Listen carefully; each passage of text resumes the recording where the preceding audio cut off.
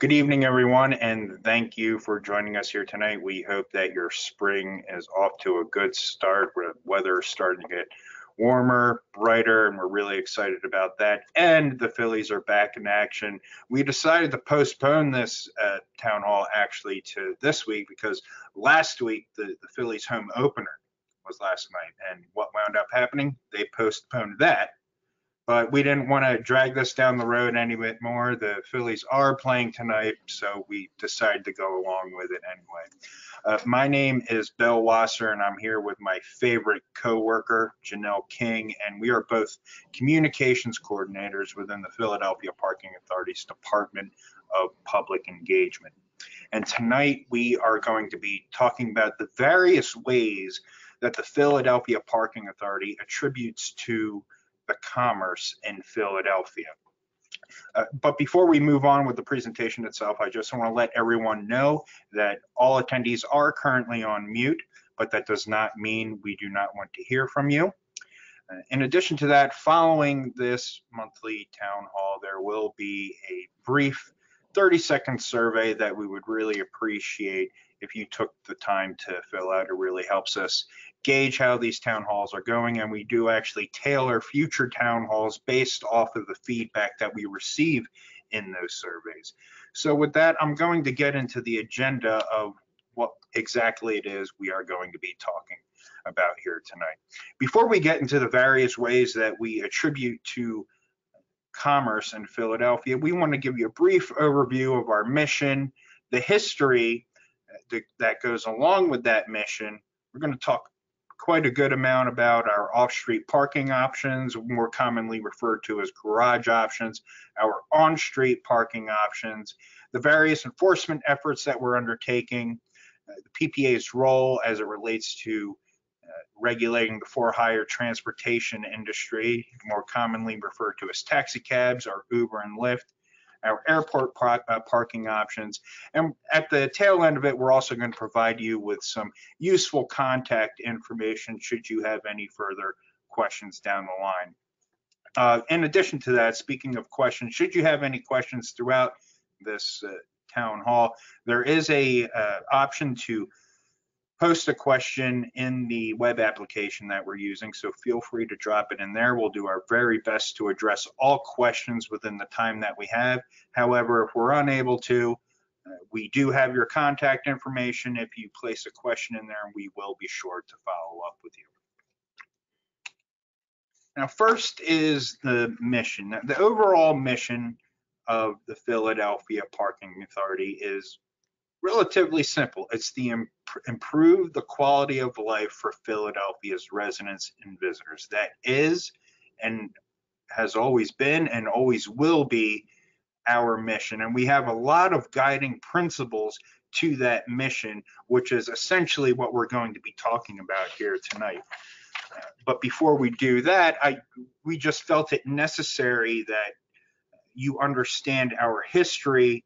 And by understanding our history, you will have a better framework as to how our mission has been developed. And this is, I'm actually a big history fan, so I loved researching this initially when I started at the Philadelphia Parking Authority a while ago. But our history starts all the way back in the early part of the 1950s, I would say. But just to give you a framework of parking in general in Philadelphia, the first parking meter in Philadelphia was actually installed in 1940 in the Center City Business District. Now, in 1947, what had occurred is that the Pennsylvania State Legislature passed Act 53, more commonly referred to as the Parking Authority Law. Now, what this did is it permitted municipalities such as Philadelphia to establish and create local parking authorities. So what they call that is enabling legislation. Now, with that enabling legislation, if you fast forward to 1950, City Council, Philadelphia City Council then passed an ordinance officially establishing the Philadelphia Parking Authority. And Janelle, I always forget the exact date that legislation went into. I think it was January 17th, I want to say. So for all intents and purposes, January 17th, 1950 is the day that the Parking Authority was born. Following that, well, first of all, at that point, the only role that the Philadelphia Parking Authority had was constructing and maintaining and managing off-street parking facilities, like I said, more commonly referred to as garage parking. And in 1953, we established our first parking garage as a mixed-use development, including retail, office, and general parking. Fast forward to 1954, 10th and Ludlow Street. This is right where Jefferson Hospital is. We had our first self-park garage. At that point, it was in most garages, if not all of them, were actually a valet service of sorts. They had to, the customer would pull into the garage and the parking garage attendant would then park the vehicle and return the vehicle for them. This actually changed that trend because prior to that, there was risk management concerns as to whether or not a self-park garage was feasible. And this garage changed that trend by showing that it was feasible.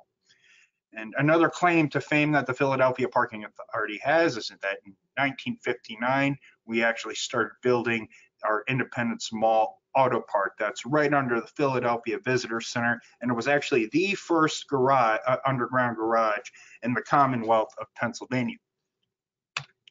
So we go from 1953 and fast forward to 1961, where we began construction on our 8th and Filbert garage, which is now referred to as the Parkade on, now referred to the Parkade on 8th, and construction on that was actually completed in 1964. At the time, that was a prime location right near Strawbridge's and the Lit Brothers department store. I'm not sure if anyone was around during that time, and that's actually our headquarters right now. In 1974, agreement was made to build and operate all on-site parking at Philadelphia International Airport. If you park on-site at Philadelphia International Airport, you are a customer of the Philadelphia Parking Authority. And we'll be talking more about our airport operations a little bit later in the presentation. 1975, the Gallery Mall garage opened with direct access to the Gallery Mall, which of course now is referred to as the Fashion District. So that all occurred from 1950 up to 1975, and in 1982, another piece of legislation, enabling legislation, was passed by the Commonwealth. Excuse me, guys. Need to sip on water a little bit.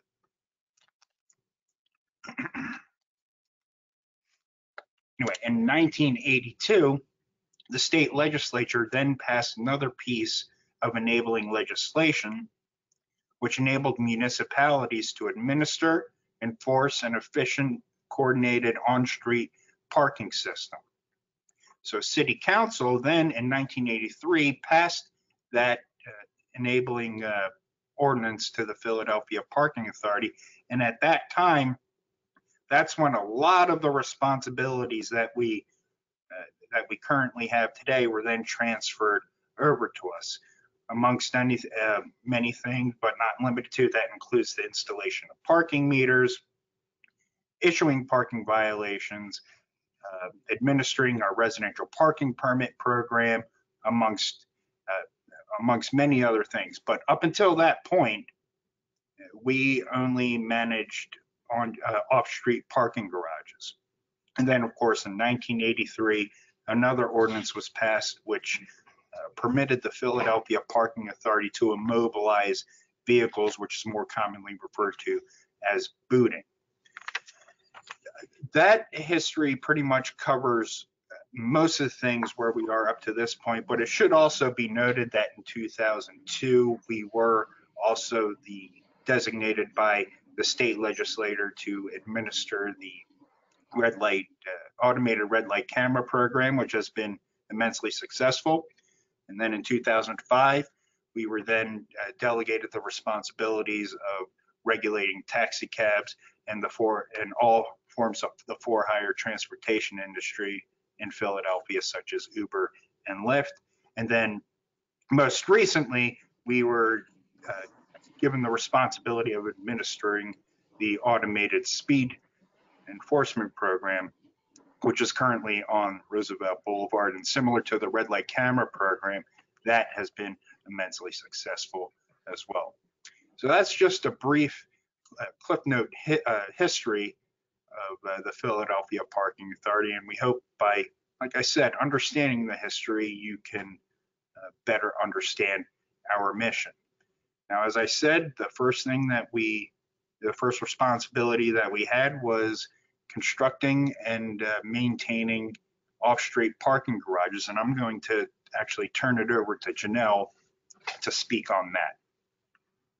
So we're basically where we started from was off-street parking, and we refer to more so off-street parking in-house as an in-house term.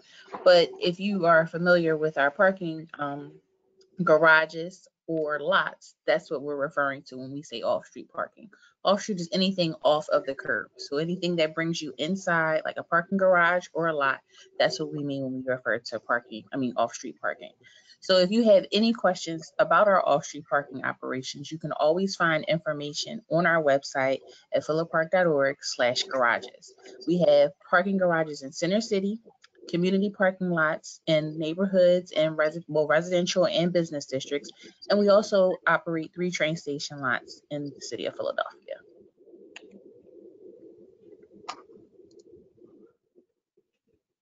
This is just a list of some of our, not some, but our Center City garages and also lots that are located in Center City, in Center City districts. So if you can look at the screen, we have about 6 or 7 Center City garages, and we operate 2 different lots in the city. So this is just kind of like a map, so you can just see the layout of the city and where our lots and garages are located. And more to that a little bit, Janelle, you'll notice on here, if you're familiar with the Philadelphia landscape, a lot of these garages are within close proximity to a lot of the city's hotspots and tourist attractions. So Jefferson Hospital, we have garages in Old City that are located near the historical districts of Philadelphia, and we also operate the Fashion District parking lot, which is conveniently attached to the Fashion District. In our garages, we offer specials. We have early bird specials, evening rates, nightlife specials, holiday rates, scooter flat rate parking, and we also do things that are going on, we attribute to things that are going on in the city, like Restaurant Week. So normally during these times, we'll offer a special flat rate parking. That way that you can come in and out and just pay a flat rate for your parking stay.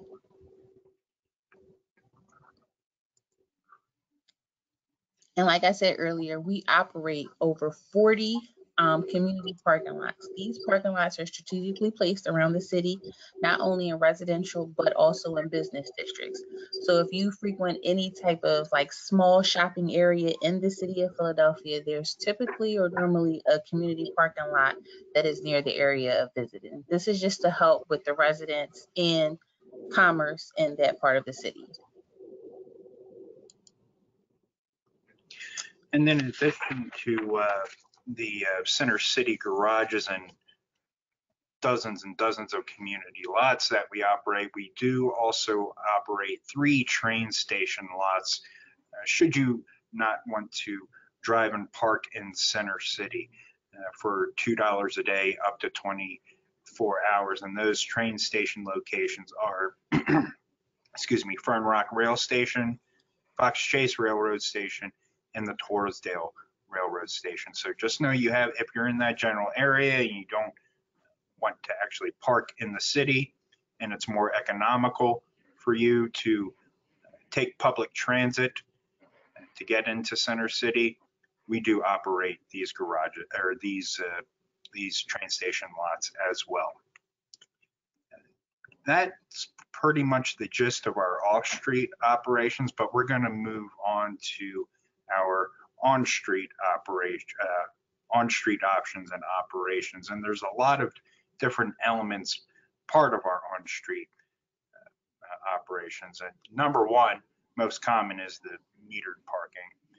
We do provide a residential parking permit program.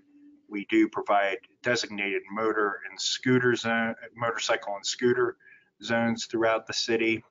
We do administer and install loading zones for businesses, valet zones, as well as designated taxi stands.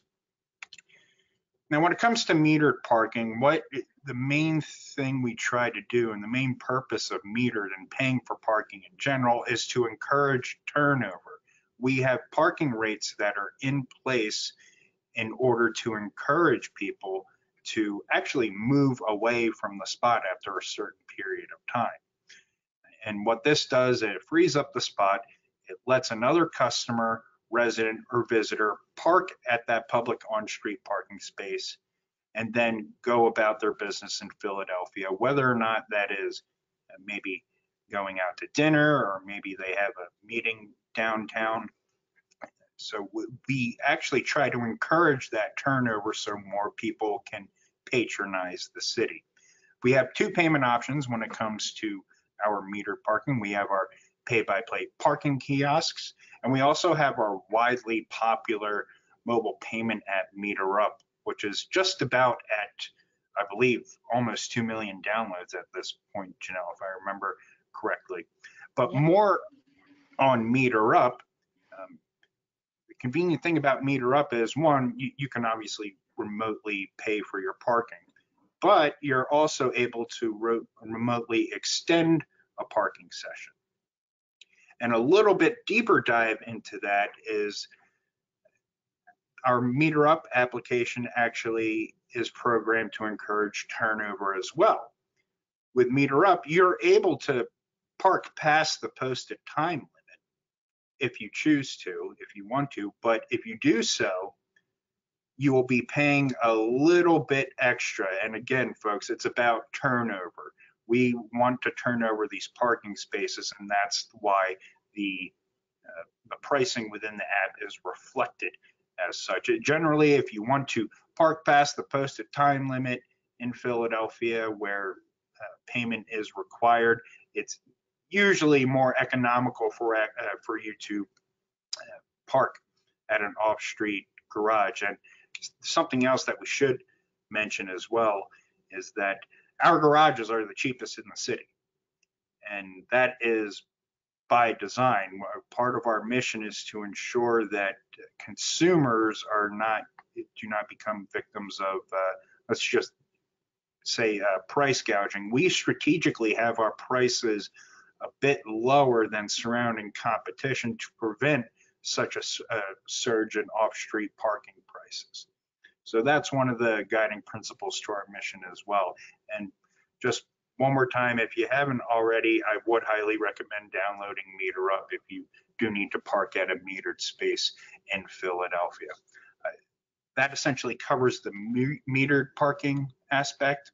But I'm going to. And I was going to say, before you jump over to the slide, I was going to say, and that's why in our off-street operations or in our garages, we offer special discounts. So that way, if you know that you're coming downtown and you're going to be, or in Center City, and you may be longer than what the times on the sign allow, it's easier and also cheaper to park in the garages. So if you come early in the morning, we have an early bird special, or if you're just coming down for, like, say an evening in Center City, you're able to pay for an evening rate or get an evening rate at our parking garages. So that way you don't have to, continue to feed the meter. You can park in a garage, in the off-street garage, just pay a flat rate, and you will be okay for that evening, as opposed to having to come out, worry about refeeding your meter. But if you have the app, you can also do it from there too. So going into other parking at the curb options. So if you're an individual or a resident of the city of Philadelphia, we offer a residential parking program. So if you live in a Center City district or any district that is residential parking, you're permitted to apply for a residential parking permit. which then also allows you to park past the posted time limits in those areas. As long as you're a resident and you can prove that everything matches, you are able to apply for a permit.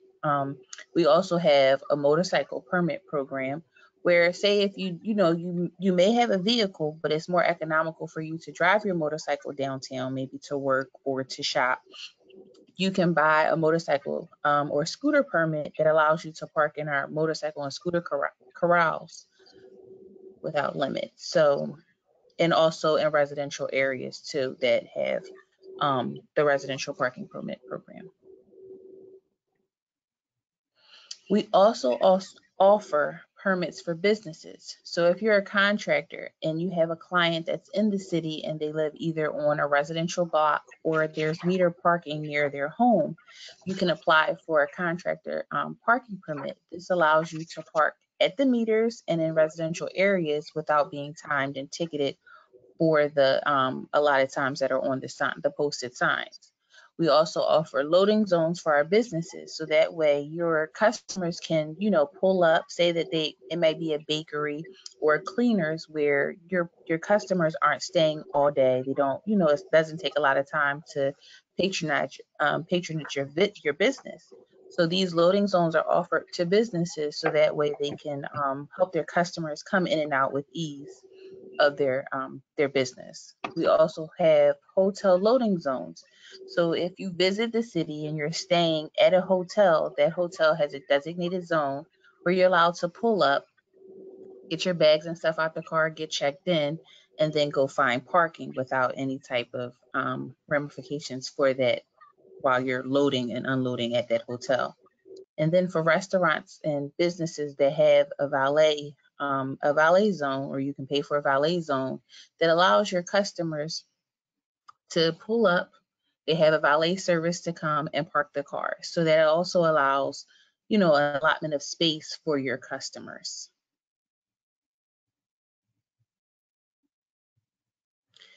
Motorcycle and scooter zones are designated around the city. Like I spoke earlier about the permits, in designated corrals, a motorcycle or scooter could pay a $5 flat rate to park during the day. And outside of the times that are posted on the sign, it's also free, but only for motorcycle and scooter zone, only for motorcycles and scooters.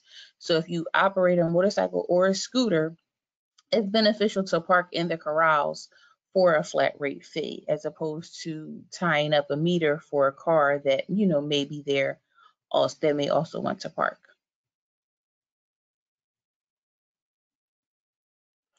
Like I mentioned earlier about the loading zones for the businesses. So we have truck loading zones, which are mainly for commercial trucks that are bringing in goods to a business. Say, like if you have a restaurant, your restaurant needs food, you need maybe napkins and things of the like.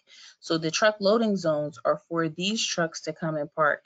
That way they can service the businesses in the city. The hotel loading zones, like I said earlier, are for hotels. So if you have a hotel, a bed and breakfast, or somewhere where people come and stay, they are able to park, and you're able, to park outside of your establishment while they unload their packages and their luggage.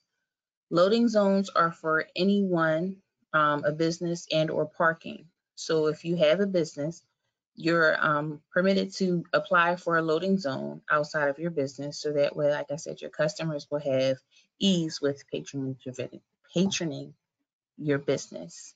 And passenger loading zones are typically outside of like either hospitals or anything of the kind where you may only be dropping off a passenger. And when we call them passenger loading zones, they're for passenger size vehicles. So a loading zone is technically, I guess, a vehicle that doesn't have that's of a bigger size. Like say if your car is just a regular passenger car, you're allowed to park in a passenger loading zone and or a loading zone. If you have truck tags, you are permitted from parking in the passenger loading zones.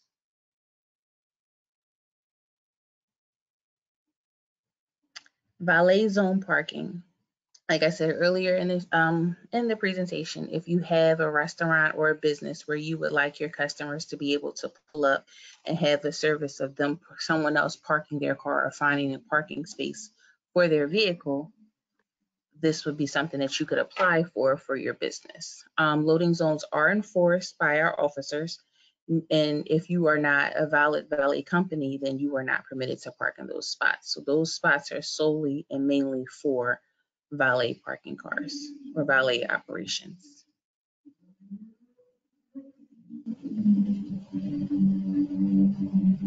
So we have taxi stands that are designated spots around the city of Philadelphia, and also like typical hot spots. We have some at the airport, at the train stations. So that way, if you're coming into the city, there are different places where these taxi cabs, or you can find a taxi cab, Uber, and or Lyft. They have metered parking rates and also flat rate trips to and from Center City and the airport. And they also have wave accessible vehicles. And just to piggyback on that, WAVE means wheelchair accessible vehicles. Yes. Thank you. Thanks, Janelle. Folks, we wanted to talk a little bit about the additional enforcement efforts that we have in place that further attribute to commerce in the city of Philadelphia. And first and foremost, we touched on this a good amount already, but the main purpose of our on-street enforcement program is to, one, ensure public safety, enhance the quality of life for Philadelphia's residents and visitors by ensuring a safe and continuous traffic flow while encouraging turnover. And again, we talked about turnover a good amount through timed parking regulations, such as what Janelle had mentioned with our residential parking permit program, and through our tiered pricing in meter up, again, with the rates increasing if you are parking for a longer period of time, and just actually the base rate of what you're paying to park on the street. So that, stuff like that, ultimately our main goal and top priority is public safety, but in doing so, through these efforts, we are also able to encourage commerce through consistent turnover in a safe and orderly fashion. Now, some of the initiatives that we've undertaken in recent years, and right now, it's actually quite a few. We actually partner with the city, or I apologize, SEPTA, the Philadelphia Police Department, and SEPTA Transit Police to ensure that bus lanes are cleared of illegally parked vehicles. Guys, I don't know if you've ever been on a bus and the bus lane is blocked by somebody illegally parked, making you late for work, and even worse, causing a safety concern if the bus needs to actually go into the driving lane. What it ultimately does is it creates congestion, and congestion is bad for the economy. It's an inconvenience, and it could lead to safety issues as well. And on that note, we've actually partnered with the city, the Philadelphia Streets Department, to train the newly established public safety officers, which are beginning to issue violations relating to public safety in Philadelphia. We've also undertaken a new initiative in which we are on the lookout for vehicles that are blatantly trying to avoid enforcement by not displaying a license plate. If you are not held accountable for the violations that you're issued, then you're more inclined to commit those violations in the future. And we don't like seeing that, which is why we have undertaken that initiative as well. And more information to come in the weeks to come. We are also going to be doing a parking enforcement officer bike patrol initiative, in which we will have officers mounted on bicycles patrolling our city's designated bike lanes, ensuring that they're not blocking ease of access for cyclists who are trying to use that lane. So more information on that to come, but those are just some of the initiatives that we are recently undertaken.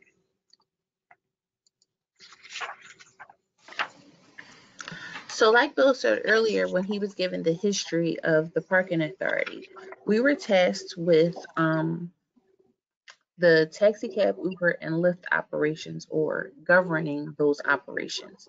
So we govern the taxi cab, Uber, and Lyft, and also limousine drivers. We want to regulate and ensure safety and compliance of those drivers. So while you are visiting or taking a ride in the city, we want to make sure that you are, number one, safe, or in a vehicle that is safe and also okay to be in and riding around. We also have a team that officiates the lost item retrieval. So if you say you forgot something in your cab, and we've gotten some wild and crazy requests of people leaving things in the back of cabs, but we have our team over at the taxi and limo division that works with the taxi cab drivers and Uber and Lyft for that way to return your lost or forgotten item. That's in that same form. You can also say if you have a good experience in a cab, or you want to complain about a taxi cab, Uber, or Lyft driver. Maybe your experience wasn't as pleasurable as you wanted it to be in a taxi cab, Uber, or Lyft. You can let us know, and that way our team will work with those drivers to get the problem resolved and investigate the matters further. Our airport parking operations. If you park anywhere on site at the airport, you're parking with the Philadelphia Parking Authority. We have garage parking, economy lot, short-term parking, and like I mentioned earlier with the taxi stands, in the airport, we have designated taxi stands. So that way, if you're coming in or leaving the city, you can get a cab and have ease of access in and around the city of Philadelphia. So we covered a lot of information in our presentation today, but if you have any questions or any concerns or just want to know anything else about the Philadelphia Parking Authority, you can always go to our website at philapark.org. You can reach out to us on Facebook, Twitter, and Instagram. Our handle on all social media channels is at philaparking. And like I said, brief recap of all the things that we've gone over. We went over our off-street parking operations, which are garages, community parking lots, our train station lots, our on-street parking operations, meters, permits, and loading zones, hotel loading zones, valet zones, all the things for individuals and for businesses, and our enforcement and regulation policies, or some of the things that we do and why we do the things that we do on the street. Thanks, Janelle. As we get to the tail end of our presentation here, just want to thank you again for joining us here tonight. Again, this was brought to you by the Philadelphia Parking Authority's Department of Public Engagement. I'd also like to take this time to let everyone know to mark their calendars for May 4th at 6 p.m., where we will be hosting our next virtual town hall meeting. A registration link will be available on our website, so keep your eye out for that. The topic is to be determined right now, and hopefully we won't have to push back this town hall like we did with the Phillies, but we will see what happens. Just keep an eye on our website. And as I mentioned before, if you wouldn't mind taking the time to fill out the brief survey immediately following this presentation, Janelle and I would really appreciate it. And like I said, we will use that feedback as we put together next month's monthly virtual town hall meeting. And I was saying, if you have, oh, sorry. No, go ahead. Go ahead. I was going to say, and if you have any parking concerns, comments, questions, or anything like that, you can always reach out, like I said, to us on social media. A lot of the information that we covered tonight is on our website, but if you have any personal questions or anything that's tailored to your community, and if you have an issue that you need addressed, you can always reach out to us on social media. Thank you, Janelle. And again, thank you for joining us here tonight. And hope everyone continues to enjoy the pleasant weather that we're having here tonight. Again, my name is Bill Wasser. I'm with Janelle King. And good night, good evening, and hopefully see you next month. Night, everyone. Bye.